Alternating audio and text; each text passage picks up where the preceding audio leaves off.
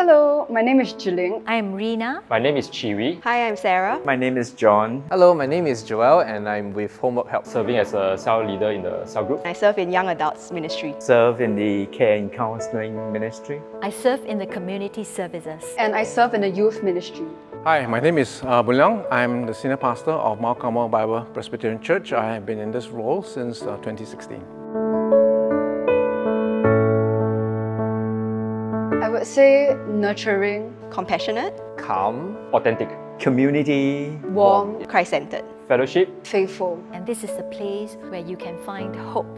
The mission of Carmel is what is derived from our Lord Jesus. Our mission is to bring together and disciple generations to love God and love people. For the past 56 years, God has shaped Carmel with these values. And we aspire to continue living them out. authenticity in Christ, Because of who Christ is, we see ourselves as how Christ sees us, healed and secure. and so we are able to be authentic and real in our relationships before God and with each other. Our vision is to be a church of Carmelites who abide in Christ, and then in all of their abiding to manifest Christ's reign, Christ's love in our everyday living. Transformed by Christ. We want to receive God's word not just as information, but something we delight in. And something that transforms our lives and shapes our worldview and the way we live. Our ministries in Carmel have grouped together into 4 key domains: worship, instruction, fellowship, and evangelism.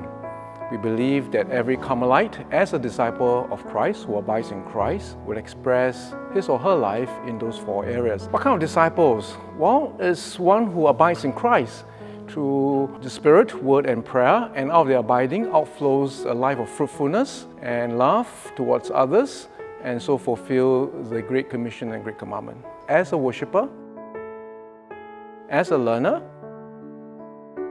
as a servant, and as a witness, living out the gospel in our everyday life. Serving as Christ. We want to serve with the heart and mind of Christ. We want to serve out of this genuine heart to build each other up, not for our own gain, but for God's glory.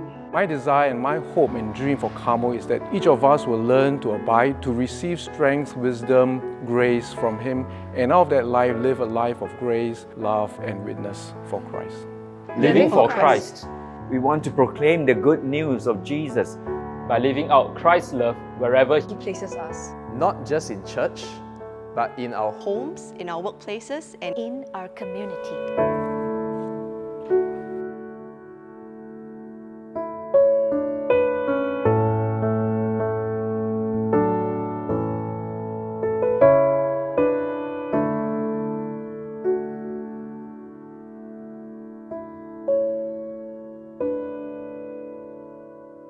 Home.